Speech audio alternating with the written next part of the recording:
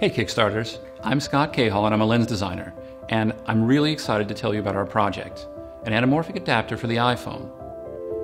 Anamorphic lenses expand your camera's horizontal field of view. They let you capture expansive panoramic images and let you film in gorgeous widescreen. They also introduce organic flares and distortion that add character and depth. Think of landmark films like Indiana Jones, early James Bond films, Pulp Fiction, Star Trek, and Inception.